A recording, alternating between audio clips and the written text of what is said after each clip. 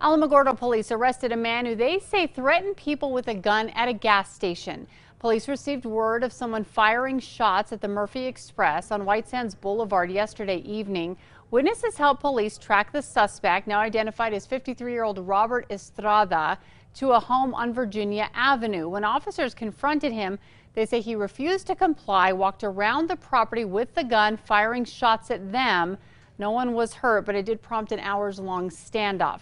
The state police tactical team was called in to help. He was taken into custody after midnight.